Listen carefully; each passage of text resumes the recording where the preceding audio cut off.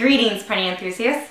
My name is Vicky Soma. This is TGAW 3D. Today's episode I'm going to call Sucking at Something is the first step at being kinda good at something.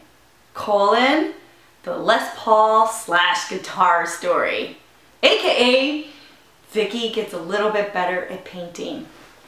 So here's the deal. I had a custom order request come in. A gentleman has a collection of Transformer action figures and he's made them into a rock band. Unfortunately, his lead guitarist didn't have a guitar that really fit him. So this gentleman was looking for a 3D printed guitar to fit his Transformer figurine. Not only that, he wanted a specific guitar. He wanted the Slash Les Paul Gibson guitar. This is a good little illustration of the kind of orders you might get with 3D printing, the kind of niche that 3D printing will fill. This guy found replicas of what he wanted on eBay, but they weren't the right size for his Transformer. And a mass production company is not necessarily going to run a line of guitars for Transformer rock bands, and so that's where 3D printing comes in. So here, it's a small guitar. The material cost, the printing time, that's not going to be the big kicker. The big kicker was the modeling time, and you just explained that, and the gentleman was understanding, and to him, it was worth the investment. Modeling, I was in my comfort zone there. I was working in Blender. With Blender, you can put in a background image, so you can use a reference image to work against. Here, I pulled in an image of the Les Paul / guitar, and what I started off with was using what's called Bezier curves to outline the body and the head of the guitar. Me and the gentleman were working remotely, so we did a lot of discussion through pictures and emails and text messages. I didn't have a firm measurement on the size that I wanted for the guitar. So for me, I decided, well, once I had that general base of the guitar done, I did a very quick, low resolution print, and I mailed it to him just so he could check the sizing. And the reason I did that was the size of the object was going to dictate how I attacked some of the details, particularly how I attacked the strings of the guitar. And here's the reason. You know, like when you're printing on your 3D printer, you may have noticed sometimes you slice and the details disappear. Details that are smaller than the extrusion width, the printer will skip. If I were going to make strings that were smaller than the extrusion width that I was working with, they wouldn't show up. Knowing the size of that final guitar was going to influence how I was going to attack those strings. So in this case, you know, I mailed him, he sized it up on his Transformer figurine, and we had a discussion and decided to cut off a little bit of, you know, to size it down a little bit. The details themselves were pretty straightforward. A lot of cylinders, a lot of just little elongated cubes. The strings themselves were just rectangles that were 0.35 millimeter wide, nice long and thin. And I guess the only trick here is the tuning keys. They look like they're at random angles, but they're not. They're at angles that I knew my printer would be able to do the overhangs on. So, yeah, thinking ahead. Printing, I printed it on my Maker Gear M2. Did 0.10 millimeter layers. I did experiment with doing the 0.05 millimeter layers when I got to the details, but I think just 0.10 would have been sufficient. And here's where I had to get out of my comfort zone. The painting, like a white guitar, it doesn't look like the trademark Les Paul / guitar. I'm not a Michael Phelps.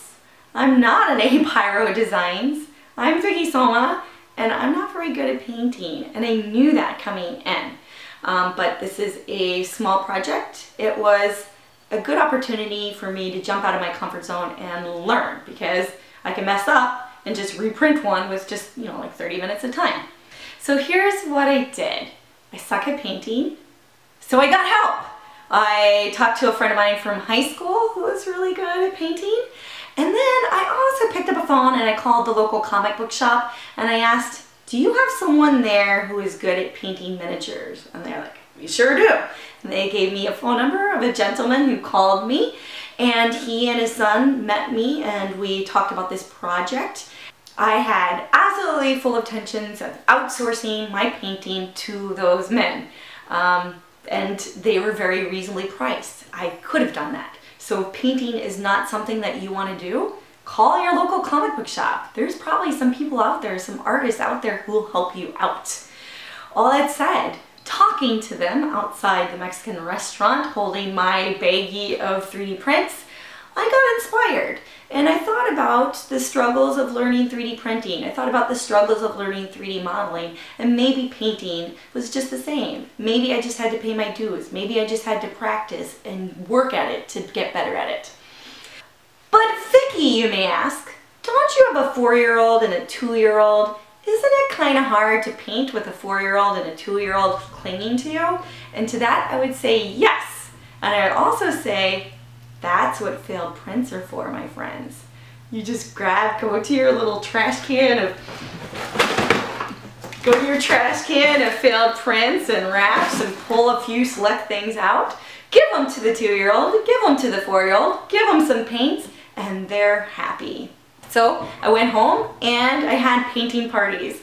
And those first few attempts were sort of still left a little to be desired, but I figured maybe I needed some more practice and also needed investment in better materials. I bought a miniature painting kit, which is geared towards miniatures. I bought a whole slew of little miniature paintbrushes, which were significantly smaller than the crappy paintbrush I was trying to use, the one that just was a hand-me-down that I found in my craft supplies.